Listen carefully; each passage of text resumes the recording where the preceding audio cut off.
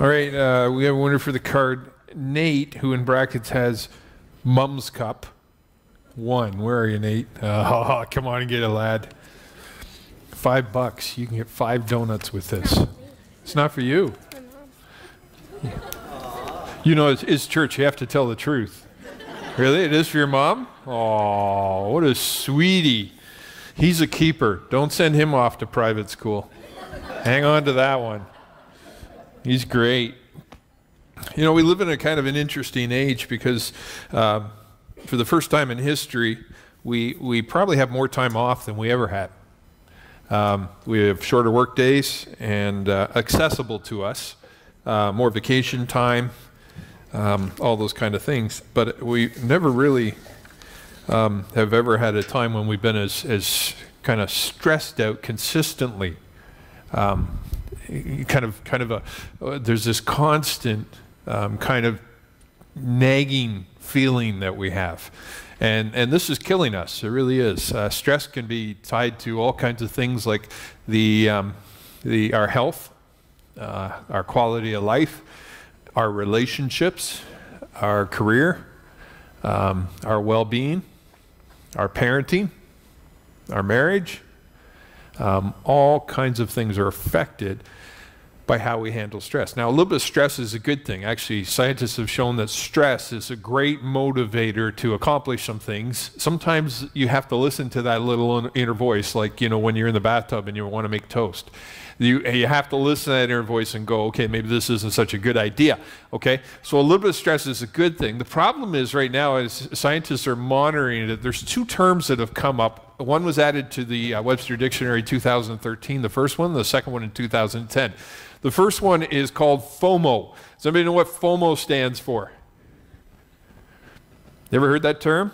Okay, it's an acrostic for fear of missing out. Fear of missing out. Marketers in the 1990s into the last decade were calling our age the age of access. Okay, it used to be before you could go, you know, Justin Bieber, when's his birthday, right? Well, right now I can, you know, if you knew that, that was an interesting piece of information. You could share those. Say, hey, I know when Justin Bieber's birthday is. Now you just go on Google and go, when's Justin Bieber's birthday? And call it up. Oh, okay, cool. I got it, you know, and it's the age of access. So if you want anything, it's right there at your fingertips. You don't have to go find a computer now. You can carry them around with you. Did anybody see the release of the iWatch? Okay, is it just me or did we just get rid of our watches? Did we not? Like, we got our phones, we got the time, we got all that kind of stuff on it. Like picture this. Like, who thought of this? People are going to be walking around talking into their, you know, like you're going to be walking into objects and all those kind of things. No, the thing has to be connected to your phone. So you need your phone anyways. And the question I have is, why have the watch when you have to have your phone anyways? And this thing can do all kinds of things, phone calls and all that, you know, and all the dignity you do. Apparently, there's some of them that are made of gold that cost up to $18,000 US. Imagine that with our dollar the way it is right now. That's about 300 million for us. Just to buy one of these things, an exorbitant amount of money. But we all about our tech. Fear of missing out has created, and the idea of the age of access has created this kind of, I don't want to be detached from others, okay? I don't want to turn my phone off. What if something bad happens to someone I love? They can get a hold of me. I have my phone on, right? Or I can't wait till the Avengers movie is coming out. The 3rd trailer was played this week. I had a friend. He said, oh yeah, I was at work and ding, 3rd trailer's online. I immediately watched it, you know, and he's excited about the Avengers movie coming out. We just don't want to miss out on anything. What happens if there's news? And you track this all the way back to the O.J. Simpson thing. You remember where everybody's watching TV and they're following the Bronco around on the highway and all that, and the drama that it kind of released in front of us, or Princess Diana when she passed away in the tragic accident. We're glued to our TVs, 9/11. You know, we're just glued to our TVs as things happen, and we don't want to miss these things out. And so we're constantly connected through our tech. And this has created this no-mo thing. okay? And so we are always accessible. We are always connected. And some of the studies now are showing some crazy things. 58% of people don't go one waking hour without checking their phone. 59% of people check their emails that comes in. 89% of people check their email daily on vacation. Okay? 80% of teenagers sleep with their phones. 84% people believe they couldn't go one day without their phones. Like, the statistics are just absolutely crazy.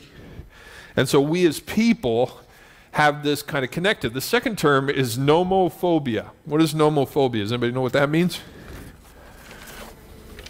Hey, Michael?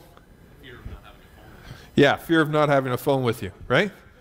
I remember, you know, and most of you can remember a time when your phone was something you had in your house, and when you're eating dinner and it rang, you ignored it, right? Not now. You know, now at any given time, you know, around our table, we can have all kinds of things going on, right? And people can get messages and all those kind of things.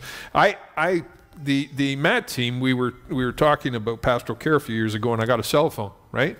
And it was amazing how quickly this little thing became so central into my scheduling and connecting and texting and pastoral care, and I love it.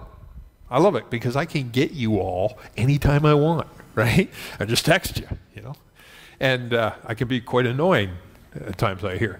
But anyways, like, we have a number of young adult students away at college university right now, and they will attest that Scott never goes away. You know, I text them, you know, how's this going on? How is this? Have you found a good church? Are you reading your Bible? All these kind of things. And I keep constantly in touch with them, which is kind of a good thing. What I find remarkable is you can text one of these college university students anytime, day or night, and you get a message right back. Anytime. Like, I don't think they sleep. I don't think they eat. I don't think they go out. I don't think they ever turn their phones off. You can get a hold of them anytime you want. And this has created with us this constant idea of being accessible and this constant fear of being disconnected. And they actually compare it right now to an addiction. Okay? There's the kind of addictions you have to go find. And then there's kind of addictions that are all around you. Tech is an all around you kind of addiction. It's very similar, people compare it to food addictions. Like, in our culture of plenty, food is accessible all the time. You can go to Costco and have lunch without paying a cent, right? And walk around. You go certain times, man, right before Christmas, you can have a banquet. And some of those ladies, if you mooch up to them really nice, they'll give you seconds. They will, and thirds. I've discovered this. I know which ones to hit and which ones you just better steer clear. And you can go around and have food all the time. That's an addiction. So we can eat. And in fact, in North American culture, we are eating ourselves quite literally to death. It's all kinds of things connected into that. But tech's the same way. They're talking about, I believe the city of New York now is Wi-Fi zone. The entire city is Wi-Fi. They're talking about it right now. It's in schools, it's in malls, it's in coffee shops, all those kind of things. Anywhere you go, there's Wi-Fi, and there's all these radioactive signals going around and buzzing through your head in the school's Wi-Fi. In fact, it's kind of hard to get away from it. I was absolutely shocked. I was somewhere when I did a kind of a retreat with my family early in February, and we were out in Westport. No signal. And it's awesome. Until I realized that the cottage actually had Wi-Fi that I could sign in and actually access. But I had no signal, no cell signal, no nothing. It was kind of crazy. It drove me nuts for a couple hours, and then I kind of realized that maybe it was a good thing, and I read a book. But it's very rarely, it's the exception, you go somewhere right now and you don't have Wi-Fi and you don't have access to your phone. And this has caused us some harm. What do you think this kind of hurried, plugged-in lifestyle has done for us? Scotty's, you got the mic. Where are you about? What has this done for us that possibly has a negative effect? I've talked about the positive. Over here. A good friend of mine works online a lot, like it's her business. Yeah. And she cannot disconnect. Like, people expect an answer right away, so she can't get away from her work. Or she loses customers. Yeah. Yes. It's like instant. They want it back. Just like you the said, expectations. yeah. all kinds of work, right? Yeah. And this is stressful. Oh, yeah. Yeah. Yep. Very stressful. John? Just a note, there's a couple of restaurants in Toronto now that you actually put your phone in the middle of the table. Yep. And they're trying to get people to talk to each other. Have you ever seen people sitting across from each other and they're on their phones? Yes. And they don't even talk. But what happens, they've actually done it now that if the first one to pick up the phone pays for the entire bill. Really? Yeah. That's awesome. Yeah. I think what happens, we're so connected we can't turn it off. And that's the problem because we get so used to it? Yeah. Yeah, that's true. Someone else said, yeah, you better give it back to him. There's one over here, there's one here, one there, there's a couple there. When I got married, the pastor actually said that anyone that's phone went off in the service that they would have to pay for the wedding. So it was a good chance to... That's a policy I have. It gives me a chance to double up the clergy fees and also serve a good thing. Scotty Grace had her hand up too.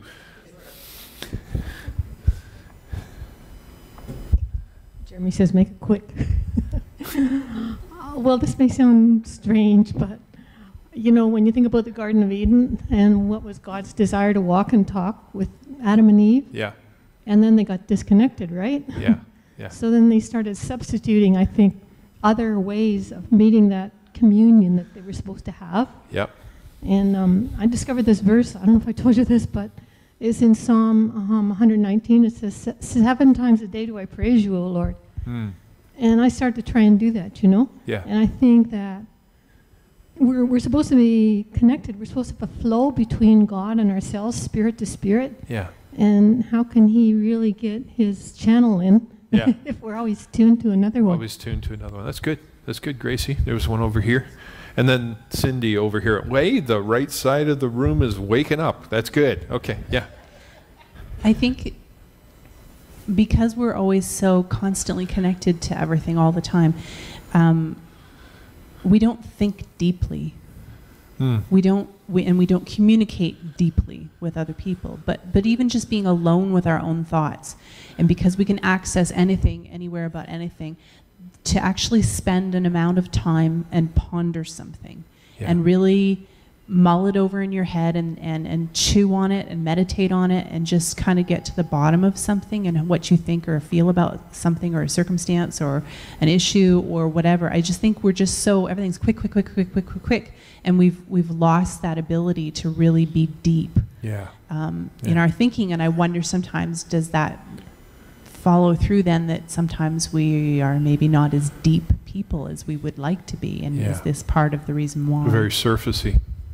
Yeah, that's good. That's good. Cindy? Tech is expensive. I just had to buy my first phone. I've always won them or... Yeah, that's right. You're like Mrs. Contest, aren't things. you? Yeah. And then you have to work more hours to pay for being able to buy the things that you're trying to use to save time. Yeah. You know what? What you have to say is very, very important, but how many people want to set a lottery pool up with Cindy? Oh, is that right? It's got to be a free contest. Okay. Well, that's too bad. Michael, that was good, Cindy. Someone else brought up time with God, and on a similar note, it's much harder to get me time. Yeah. It's very hard to sit down and say, I'm going to spend 2 hours on me. Yeah. When all of a sudden your phone beeps. Yeah. Yeah. And, you know, in the old days when you had a house phone, it didn't ring every 14 seconds. No. It did ring. Unless you have teenagers. Well, even then. Yeah. Because one of them would answer the phone and be on it for 3 hours, and then it wouldn't ring anymore for everyone else. Yeah. Yeah. Because they ignored call waiting. Yeah. Yeah. But now every single person in the house has a beep every 30 seconds. Wow. You know, it's just, I know in my house, there's, when I'm home and Cindy's gone to work and she's left her tablet at home. Yeah. It beeps every time she's getting a message. Yep. Even though she's not there. And mine's beeping every time I'm getting a message. And my daughter's is beeping every time hers is getting a message. Wow. That's crazy. It is. And you're absolutely right. And you know what? Can I put the other side of that coin too? Is it's hard for us to get me time because we're so used to being plugged in. As soon as we sit down and start to ruminate for a second, we go, oh, I wonder how so-and-so is doing. And so we pull our tech out and we look too. So it has kind of a two-sided coin. Mike, yes, please, Joanna. I think It's added a whole dimension to parenting. I don't think we've mentioned this, but we are new at the rules, and it just is one more thing that becomes a battle, because the kids view it as one thing and we view it as another thing. Yes. And the things that we used to take for granted, like talking in the car to have some communication time, no longer happens. Yes. It worries me, the battle of where you draw your lines and then where you want to make it that they still communicate. Yes. And you know what? That's a huge one. Most teenagers would rather be flailed alive than lose their tech, right? Yeah. There's actually a study that shows that 1 in 5 people said they would rather go a week without shoes than go without their phone. Anybody? Someone else over here? Yes. Okay, I'm technology stupid, so I don't have any of this stuff. Good for you. But working in retail, I get annoyed when the customer tells me what they want and then completely ignores me for the rest of the time because they're either texting they're on their or talking. phone. I think that's the reason why I don't want to get plugged in. And you're being replaced by Solitaire or Candy Crush, right? Yeah. One more. John? And then Nancy, I want to hear what she has to say. Okay, just real quick. Years ago, we'd get together with friends and we sit and socialize and talk about things that were coming up or things that happened. Yes. Now, our kids have already, they've got a huge network of cousins, and they already know, 5 minutes after it happened. When a baby's born. Yes. How long does it take to go through the internet? Where it would be special to come out on Sunday morning to see the new baby. Yes. They already know the weight, the size, the name, and everything else. Yes. Within 4 minutes after the baby's born. Well, that's just it. We got up and announced it today. And how many people knew Tyler and Ayla had their baby before me? Yeah, a whole bunch of you. Okay. It's a fluke. I was texting Tyler about some upcoming youth events in the spring, and he said, "Oh, by the way, I won't be there Sunday." So, okay, well, what's happening? Oh, we had the baby. You think he would have led with that? Okay, what'd you have? I got the name out of it, but you didn't get the weight. Men are useless when it comes to babies. Nancy. Just to tag on to Krista's, something just came out recently about the smartphones making people dumber. Because you don't have to research. You can just look it up, that instant fact or whatever, and you don't have to be the deep thinker. You can just, so it's dumbing people down. And it is. Negative. Being able to plagiarize now is something that drives college and universities crazy, because how do you manage it? How do you tell if something's plagiarized or not? I mean, sometimes you can talk to the person and their vocabulary would give away that whoever wrote this paper was not the same person, right? Yes, Bradley. I sometimes observe that as a society, we would sooner talk than listen. And it seems like texting feeds into that, where if I have a thought that I want to get rid of or tell somebody, I can do that immediately. Yes. But I don't have to necessarily even pay attention to what other people are saying. I don't have to be patient. I don't have to listen. I don't have to listen to the... in psychotherapy, we learn that the music of what people say is far more important than the content. So we've got rid of the most important part of conversation. And so I'm not listening to the music of somebody. I'm just looking at the words, and I have the ability to just delete it anyway. Yes. And so I see a lot of people doing a lot of texting, but not really practicing learning how to listen. Yeah. And this affects us when it comes to relationships, conflict resolution, interacting. I'm not going to ask for a show of hands, but the number of guys and girls that split up over text now is shocking. Yeah, absolutely shocking. But the positive side is if you want to meet somebody, you don't have to go to a bar anymore. You can go online. There's all kinds of dating websites, and you can meet an axe murderer that way. There's all kinds of ways that you can connect with people that you never had the access. So there's positives and negatives to doing that. I'm going to move on because I just want to go a couple verses. First of all, as a follower of Jesus Christ, one of the things we enjoy is freedom. Freedom.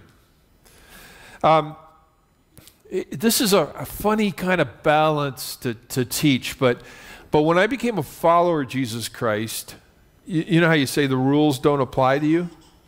There are a lot of little legalistic things that you're free from. Okay? Free from. Like I grew up in a church that was called a holiness church, and it went, you know, from what you watched to what you wore to how you looked to how short your hair was, you know, to all those kind of things. That was just a kind of the norm I grew up in. And it was a shock to me later when I realized, and I studied the Gospels and everything, that Jesus had long hair, facial hair, hung around riffraff. He did all the things I was told not to do, right?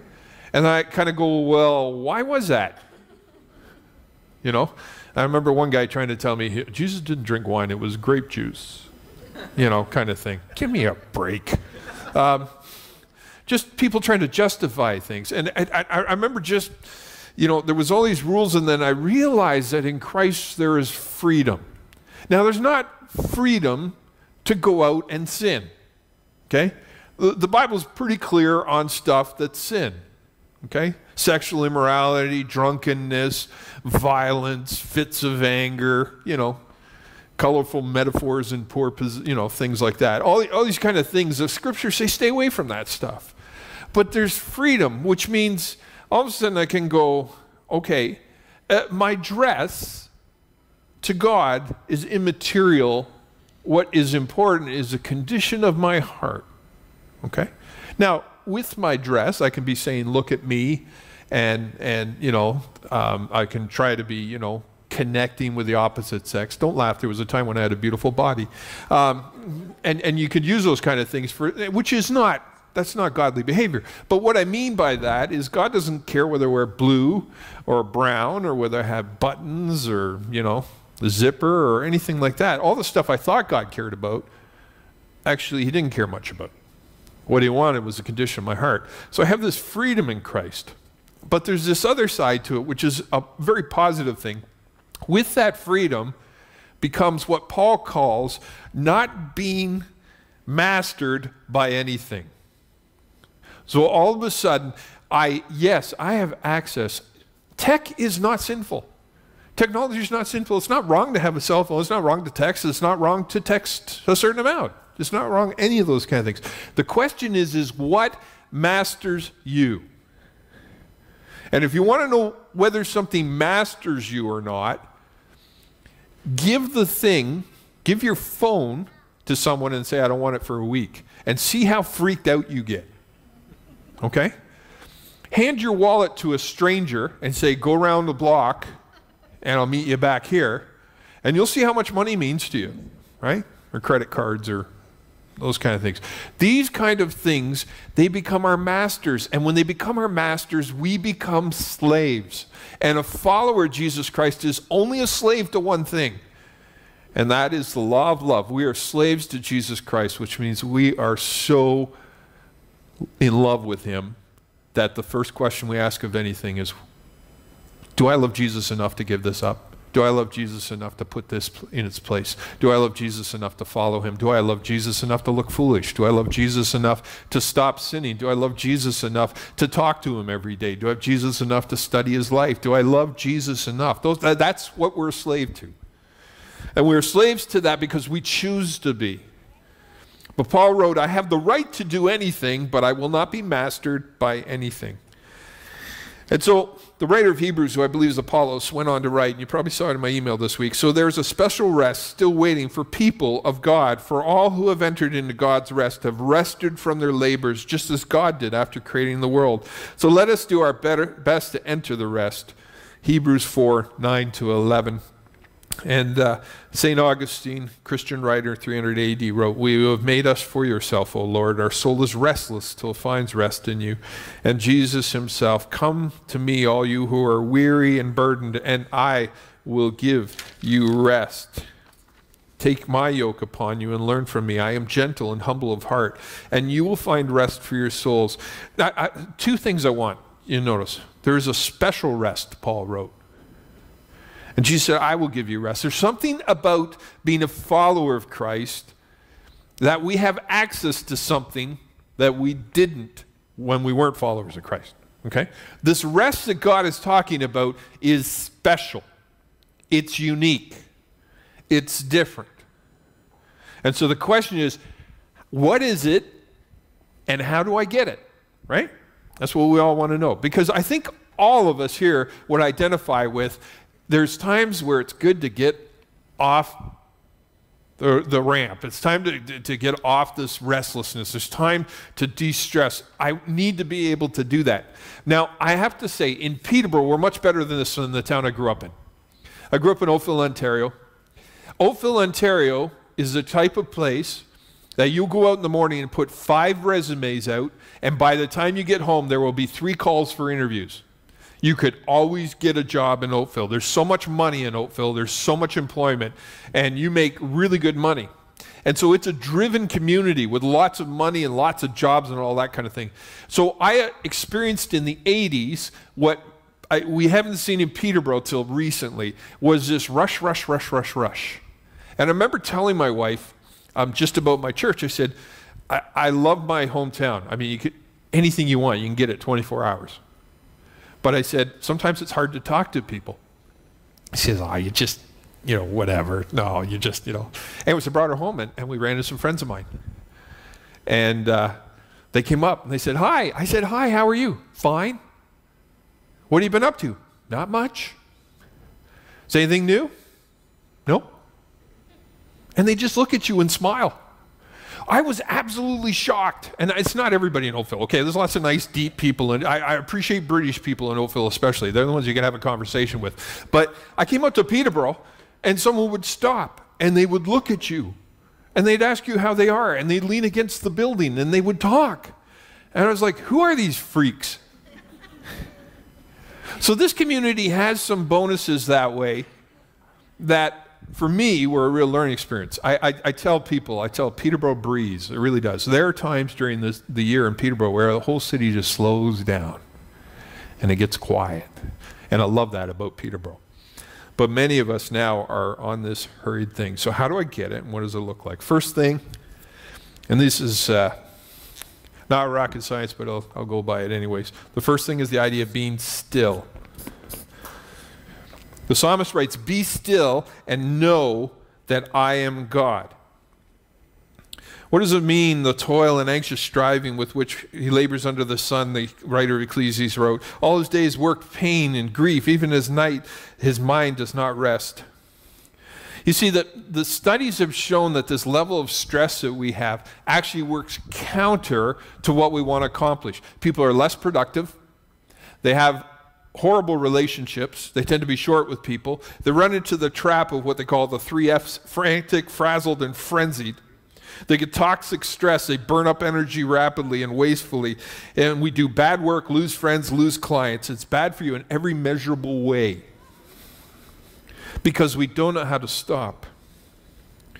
Can I teach you just a couple little things on the be still thing? Okay. To be still means there are times in your day, and there should be times in your week and times in your year where you are inaccessible. Nobody can get you. Okay? People say, oh, well, Jesus was accessible. No, he wasn't. Jesus was approachable, not accessible. Okay? What I mean by that is if Jesus was there, and this is how we need to be, and you see somebody, or they call you, you give them your full attention. Okay? So, as you were talking about in retail, Christine, when you're at the bank, when you're at the post office, when you're in the checkout line, all these kind of things, the temptation is to multitask with your phone. But the question is, and I've done it myself, is to not treat the person as a person. And rare is a person that actually focuses on a person. How are you? And asks a question. And talk about something other than the weather and the Toronto Maple Leafs. To be able to, yeah, it's funny. Next year they're going to win the Stanley Cup, I have a feeling. There's this difference. Jesus at times got away from everybody. I remember one time he's with his disciples, this big crowd of people, and the disciples say, oh, it's exciting and everything. And Jesus says, yeah, I'm going over here. Gets in a boat and leaves. He abandoned the crowd. Other times he disappeared. And he went to be with his Father. Where he went was quiet enough that he could hear God. Do you want to hear God when you're in frenzy and stressed out? You have to tune yourself to his voice in times of solitude. Okay? And you do that by doing nothing. You say, oh, this sounds boring. No, it's not boring. It's not, it's the idea of being comfortable with solitude and silence long enough that we start to breathe in. Krista was talking about how this kind of rapid thing affects us. Fast food. You know, a lot of North Americans are shallow breathers. Did you know that? We breathe up in our lungs. We don't breathe down in our diaphragm. And this actually has all kinds of health ramifications, energy level, all those kind of things. If you breathe properly and drink lots of water, you will increase your energy level. Incredible. You can have a walk once a day. Those three things. And you will affect your lifespan, your health, your well-being, all those kind of things. Breathing down your diaphragm. I remember I took singing lessons when I was training ministry because they want us to be worship leaders as well. I took singing lessons with this guy. He put his fist right here and said, push. And it was so uncomfortable. He says, yeah, you're a shallow breather. That's why you can't sing. He said, breathe down in here. And he taught me to push out. Take deep breaths, and the oxygen would get to your brain and would enable you to sing better and do all kinds of things. Singers who project come from their diaphragm. This is the same thing that happens for us when we're in solitude. Jesus often went and was alone. He was alone with God. He spent time with him. The psalmist wrote, but I've stilled and quieted my soul like a weaned child with its mother, like a weaned child within me. The idea of quiet. I remember we had a friend named Val, and Val had a dog named Morgan. Morgan was a golden retriever. He was huge. He was a big golden retriever. I'm sure there was some Great Dane in him. Anyways, one thing that Morgan liked to do was sit on Val's lap when he was a puppy. Well, Val's about this tall, and he had this dog about this tall. And he still wanted to sit on her lap, but it didn't work, right? Because he was as big as a house. So what he used to do is he'd back up and put his bum up on her seat and stand with his paws out, and he'd stay like that for a long time. It was the funniest looking thing. This little wee girl with this huge dog's lap, you know, sitting on her lap with his paws sticking out looking, you know, like this. It was hilarious, but he was content. He was happy when he did that. He was trying to connect. This same kind of connection we can have with God, but it starts in solitude. It starts in silence. It starts with letting go. It's a trust thing. And the reason I'm taking 2 weeks to do this, because there's some stuff I want to teach next week. But the second part is make a plan. The writer says, let us work hard to enter this rest. Okay? You say, oh no, you're giving me more to do. Actually, there are two aspects to this plan. There is the offensive and the defensive. The defensive are things you do to disconnect yourself from stress. So there are things you do without. Does anybody want to give me some ideas of some defensive things they can do to avoid rest? What do you think? What are some defensive things we can do? I'll start with an example. Turn your phone off during the meal. All right? A simple one. Yes, Scotty. Take a day off work. Take a day off work. Right? Some of you have banked all kinds of vacation time or whatever. Take a day away. It's another one. When you have your small group, turn your phone off. Turn your phones off. Do the phone in the middle of the table thing that John was suggesting. Anybody that his phone goes off, you know, has to host a small group next time. Michael. Don't plan other work for the days that you took off work. Don't plan other work for the days you took off work. Yeah, Pierce, you hear that? How's that sinking in?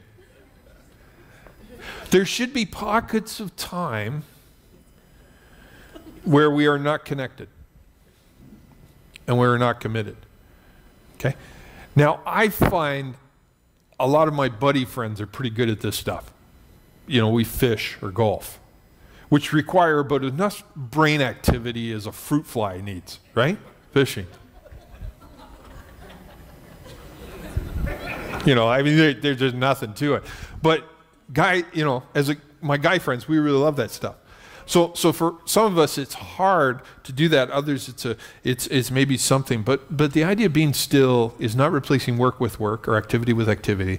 It is replacing the stress with a quiet heart, a cool heart. Okay? Something else, defense. Turn your phone off at night. Shut your computer down. Here's a tough one. You work and you carry a cell phone and it's connected with work, leave it with assistant for a week. Let it keep them up all night. They'll love you for it. No social media when you're on vacation. For Lent, give up your iPad for a month. Yeah, giggling. I'll never do that. But here's a question. Why not? Why not? What will happen if you had a 24-hour period where nobody could get you? Oh, something bad could happen. Yeah. You know what? If they want you bad enough, they'll find you. They really will. There should be times we're disconnected. And then the offensive. The offensive is to be deliberate. Okay? So that's making a daily Bible reading. That's making 5 minutes of solitude a day where we just go and sit. Here's a question. This afternoon when you go home and you're done lunch, how comfortable are you with sitting on your couch, not turning anything on, and sitting for 20 minutes and do nothing? If you find you're twitching and rammy and all that, part of it might be the coffee, but part of it might be you are not connected to God. And you are not connected enough. You are addicted to activity. A consistent prayer time to worship, where maybe you turn something on, but it's a worship song and you just focus on God. Go outside and watch the sunset. Go for walks. Walks are incredibly good for you, and they're good for your soul. I used to always walk with headphones. I don't anymore. When I walk, I get more quality prayer time when I walk than just about any other time. What is your defensive plan? What's your offensive plan? I'm going to leave you with that because we're running out of time here, and we've got more to cover next week.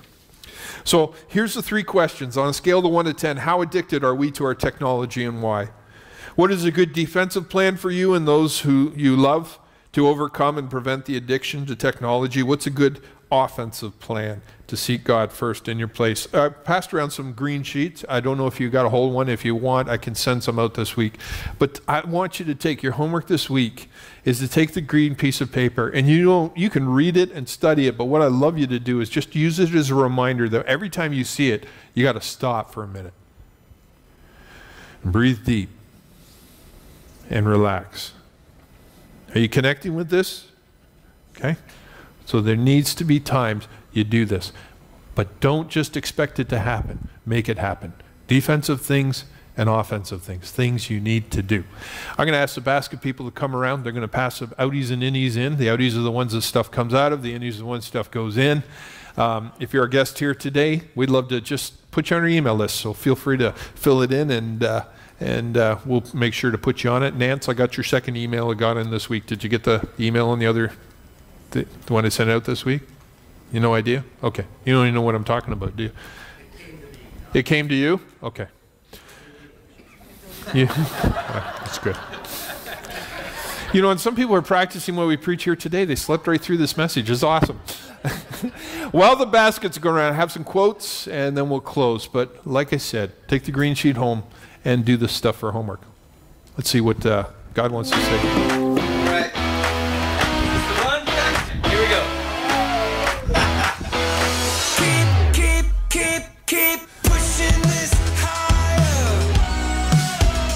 I've been living uptight, like a moth to the fire, like I'm losing this fight. From the day we're born, we are scarred and torn. We've been scared to sing out loud, but we don't care no more, 'cause we know life is short. We don't care who views us now. Breathe it in and let it out. Switch foots. Breathe it in and let it out.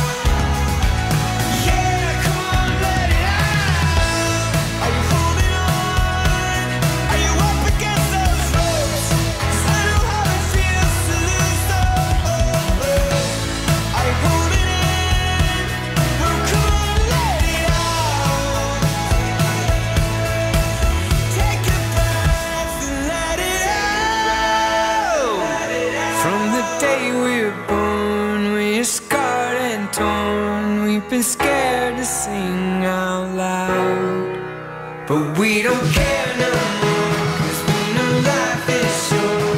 We don't care who hears us now. Breathe it in and let it out. Let it out.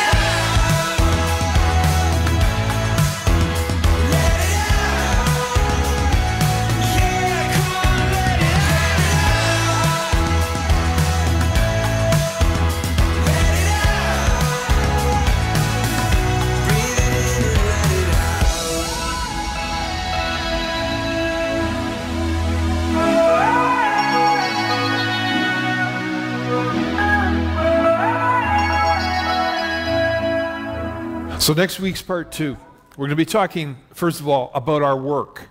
Because I think part of the reason we have a hard time resting is because we do not have a scriptural understanding of work. And then we're going to talk about trust. We're going to talk about the kind of trust that makes a lot of the things that we use tech to monitor and that unnecessary, really, to us in a lot of ways.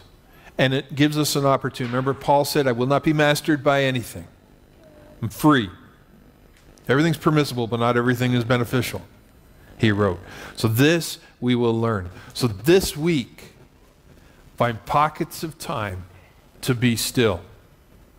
And sit down and go, what are a few things I can turn off that will enable me to do that? And what are some things I can deliberately do that are going to help me out with that? Okay? Go in that like-mindedness. May God be with you. May he give you true rest, a special rest that God offers. May he bring to your mind the things we've talked about today, and may you find that rest and peace and freedom in Christ. In Jesus' name, amen. God bless you. We'll see you next week.